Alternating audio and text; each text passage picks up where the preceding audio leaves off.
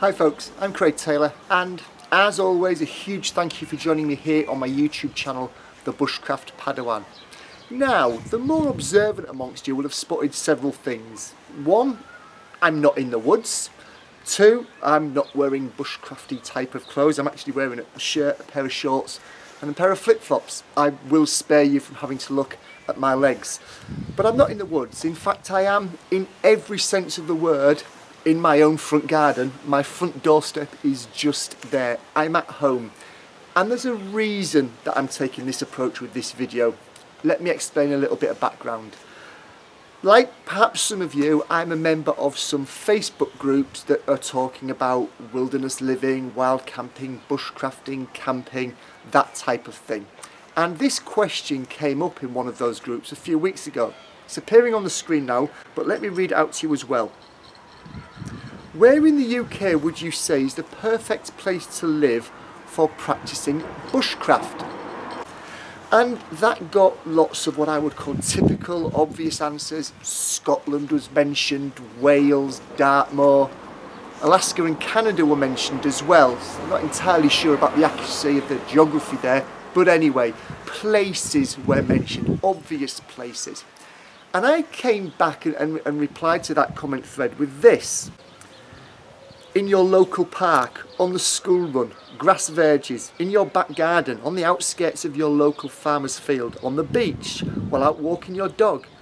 I think a lot of time people get focused on needing to be in the woods on an overnighter to practice their skills, when in actual fact things like tree and plant ID, navigation, wildlife observation, observing the sun, stars, weather prediction, etc, etc, etc, can all be practiced in far more accessible and everyday locations. So what I thought I would do is I would put together this video. I am going to record a little piece of video every single day for the next 7 days. And I am going to give you an insight into things that I'm doing without going anywhere. Almost literally on my front doorstep and the surrounding area. But I'm going to be showing you the kinds of opportunities and places and things that I managed to weave into my daily working life to help me practice those bushcraft skills. What I'm hoping is that a penny drops and that people have a realisation that yes, it's nice to go to these remote places, but most people don't live in Scotland. Most people don't live in Wales or Dartmoor. Most people live in other places. And that doesn't necessarily mean that you can't get out there and practice your skills and develop your knowledge. So stay tuned, stay with me for the next 7 days or so, and let's see if I can sow any ideas for how you might be able to develop your skills. Keep watching. Me again. I am sat at a local cafe that's on the edge of some open parkland. I'm probably about a mile, maybe a little less, from my front door, and I'm looking out across this huge expanse of open sky that you can see now, and I can see a lot of clouds starting to form and come in from a westerly direction. So it's an opportunity for me to pick up my Collins Gem Guide to Weather, my instant weather forecasting book, and for me to be able to get an idea about what those clouds are, how they're formed, and how they might be a predictor of weather to come, all within a mile of my front door. It's me again. It's Saturday. I'm about 1.5 miles from my front door, and I'm on, I guess, what you could call Peacehaven Beach, and I use the word beach in the very loosest terms. So I'm on the seashore. There's a lot of rock pools around me. The tide is starting to come in. I don't know a great deal at all about seaweeds, cockles, winkles, foraging on the seashore, things like that. So this is a great place to come to try and improve my knowledge and skill in that area. It's quite ironic really. I live closer to the coast than I do any woodland, but my knowledge of what I can do in the woodland is far greater than what I can do on the coastline, and yet I live on the coastline. That behind me is the English Channel. So this is how I'm going to spend a little bit of my Saturday. It's Sunday evening. I'm about 100 metres from my front door and I'm stood underneath this magnificent horse chestnut tree. And there are many different trees and species in a very similar distance from my front door in different directions. I walk, drive, run, cycle past this tree almost every single day. And one of the great things about being able to keep your eyes open to the trees that are around you is that I've seen this tree turn from being very barren in the winter, having the summer buds, seeing those start to form, being able to touch them, feel how sticky they are, watch them start to bloom, turn into the tree in full foliage as you see behind me. And of course, as the year goes on, I'll see those leaves fall and the seeds or the conkers start to form. So within 100 metres, 150 metres of my front door, in all sorts of different directions, I've got a range of trees that I can keep my eye on throughout the year, which will help me identify them once I go into a more remote area, all within 100 metres of my front doorstep. Me again, it's Monday morning. I'm about 2 miles from my doorstep and I am stood on a train station platform.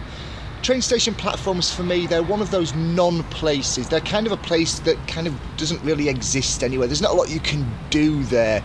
They're a little bit like airport departure lounge or being a passenger in a car or sat in your doctor's waiting room, something like that. They're kind of a non-place. So I brought with me a couple of meters of paracord, and what I'm going to do while I'm sat in this beautiful weather on the train platform, and indeed when I get on the train, is I'm just going to practice some knots, and I'm also going to learn some new knots. So here's another example. Within a couple of miles of my doorstep, I'm in a non-location, I'm in a non-place. I can't really do a great deal here, so here's a way to develop my bushcraft skills. I'm pretty sure that you end up in similar locations such as this, and I'm pretty sure you may even end up in them even closer to your doorstep than I am. Me again. It's Tuesday evening, it's Tuesday night actually, it's 23:15 hours. I'm in my back garden, so I'm only about 10 or 15 metres from my front door, and it's clearly very dark. So this is a good opportunity for me to come out into the back garden or anywhere, look up there in the sky and start to get a better understanding about stars, the constellations, and how I might be able to use them to get a better understanding of direction and in turn some natural navigation. So just because you might have run out of day or you might have run out of daylight, that's no excuse. There's still an opportunity for you to hone your bushcraft skills on a night, in an evening, as close to home as your back garden or thereabouts. Hi folks, it's Wednesday. I'm about half a mile from my front door and I've come to an area that I frequent quite often when I'm running. This is normally the beginning or the end of a running loop that I do, depending on which direction that I go in. It's had very little development. This is technically one of the access roads. It's an unadopted road. It receives very little sort of traffic, very few dog walkers. It's quite an underdeveloped wild kind of area, and it's only about half a mile from where I live. When I'm out running around here in the morning or on an evening, I've seen all sorts of wildlife. I've seen foxes, badgers, rabbits. I've seen something that's kind of a weasel or a stoat. I'm not entirely sure what it was, but it was something along those lines. I've seen rats, of course, around here as well. So one of the great things is that once I've seen them in an area, I often come back after my run, not whilst I'm running, but after the run, and try and detect any sign, any drop-ins, any tracks. Have they been eating in an area? Have they been moving through an area and giving away some visible signs to their presence? So coming to an area like this that doesn't get a great deal of human traffic through it does mean that I get an opportunity to look for any wildlife and look for sign. Maybe there's an area like this close to where you live. It's Thursday and we are back where we started this video from, back in my front garden, right next to my front doorstep. I don't know about you, but the past week here in the UK has been incredibly hot, scorchingly hot. My back garden is south facing, which means that my front garden is north facing. So it's been a good place to retreat to for me to still get outdoors, but have a little bit of shade. And what I did over lunchtime today was I came out here, sat in my front garden, out of the sun, in the shade, and I got to grips with doing a little bit of carving away at this wooden spoon that I've been working on. So, you know, even those skills that you might traditionally see people doing out in the woods, such as wood carving, I just chose to do it literally sat on my front doorstep. So there we have it, the video has come full circle. Now I know and appreciate full well that some of the examples that I've given over the past week, some of the places that I've been, for example, the local wasteland close to me, the shoreline that's only a mile away from my front door, I completely understand that for many people watching this, you won't have access to those specific locations. And that wasn't the point of this video.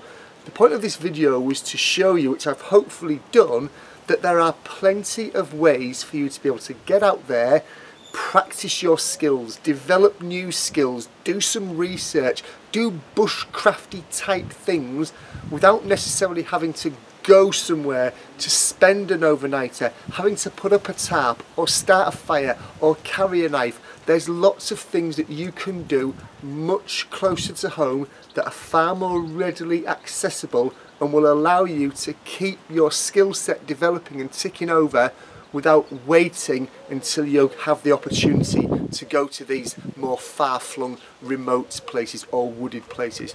Hopefully you found this video useful and inspirational. Hopefully it's given you some ideas of things that you might be able to do closer to home. If it has, please do feel free to give this video a thumbs up. If there's anybody in your network that you think would benefit from watching this, please feel free to share it with them. And as always, if you're not yet a subscriber, do click that subscribe button. It should be in this bottom corner of the screen here. Become a subscriber and you won't miss out on any future videos from me. As always, a big thank you for watching.